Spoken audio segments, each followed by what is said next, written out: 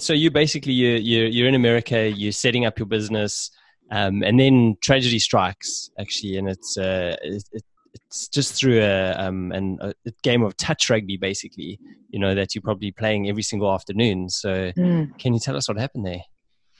Yeah, I started pretty much for community and stress release. I started playing touch rugby on the beach with the boys down in Santa Monica, and I was playing with them, 2-3 times a week for years. And I was not new to the game. I grew up playing it and loved it. And yeah, this one casual Sunday, I don't know, this guy maybe just caught the ball in such a fashion that he thought he was on the pitch in Eden Park against the All Blacks and saw me as, I don't know, a target to take down. I don't know.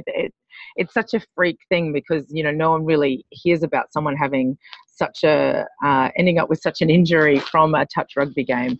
But anyway, he ran into me and knocked me into next week, and I landed pretty heavily. The boys were like, all we saw was your feet up in the air and on the back of my head, and the ricochet effect from like serious whiplash, I guess, ended up causing frontal lobe, hippocampus and amygdala damage, and I lost memory, cognitive, speech, like taste, smell, vision problems, emotional problems, a lot of pain. It was kind of like fire ants were in my head trying to get out all the time. And I mean, if you can think about any injury you have, like even knee or ankle, when that inflammation is there, it's so it's so painful. So in your head, that controls everything, your computer, so everything just sort of switched off. No appetite, no triggers to drink water, to eat, to do anything. So it was, I didn't know what country I was in. I didn't know why I was here or what I was doing. I was a real life Dory. My memory was a couple of minutes. No ways. Oh, wow. Wow. That's crazy. How long did that sort of carry on for? The worst of it was probably a good 9 to 12 months. What? Yeah, and I would say, almost full recovery. There's things that I may never get back and I just deal with now. Was at least 2 years. Yeah. Wow. And so like, they must have been so shocked, because did you have symptoms like almost straight away, like when you were lying there, or did they sort of? The boy said I stood up and made a joke. I don't remember, but it sounds like me, so that's good. Still following through on my comedy, so that's good. But I do remember it was a couple of hours later, and we usually go for lunch after, and sitting there with everyone, and everything just became blurry.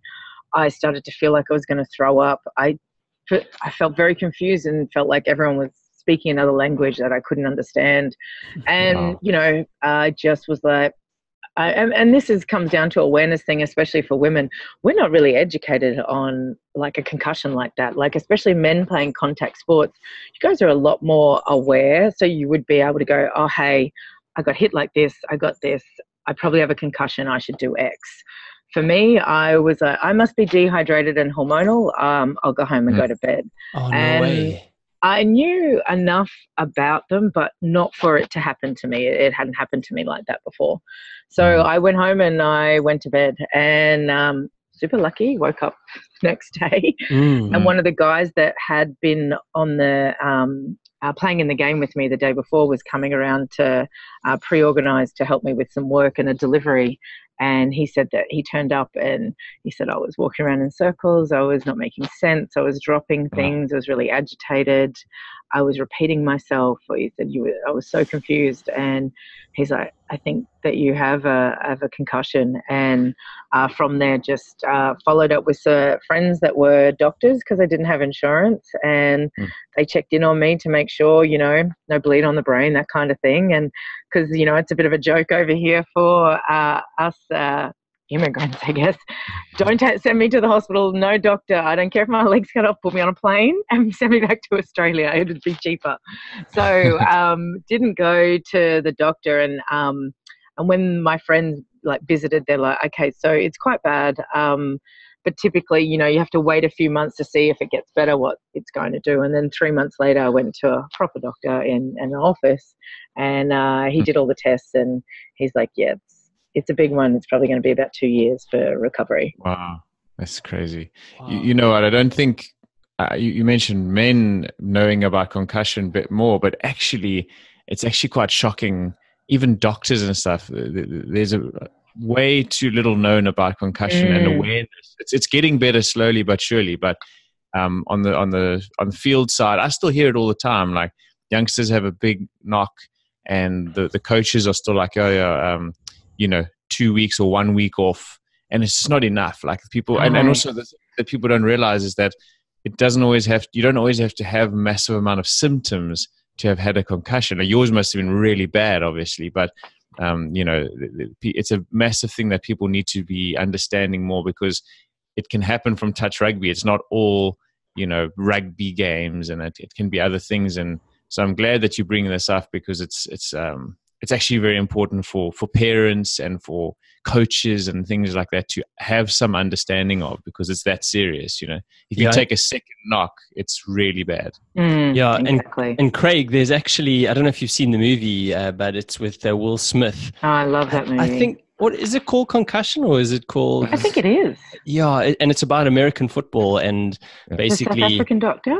Yes, oh no, was he South African? Yeah, or Nigerian? I can't remember, but yeah, basically, I guess what happens is these guys are playing American football, and they have clashes of the head all the time, not just in matches, but during training, and the long-term effects of it are like serious, you know, like mix of serious issues. I think they call it CTE, where they're having these. It's got a big long name. People can Google it. I'm not going to say it, but it is having the long-term effects that since that movie, which I don't think the NFL wanted it to come out, more and more people, more and more guys, and even wives that have divorced husbands have come forward, sort of talking about what they've gone through after from these repeated head injuries without any support or break for recovery. And what you mentioned before about the awareness about it, and it's only since I've been through it, is gosh, how more common it is than anyone's like talking about. And that I think it's difficult because every single person is different, and so everyone that I met, and like we've said before, there's no one way to treat anything, but there's almost no two people that had the same exact same problems after a concussion. They're like varying depending on what you had going on before, or like the kind of person you are, or where it hits, or where it's damaging. And so it's really, really hard to just give one protocol for a head injury. It's crazy.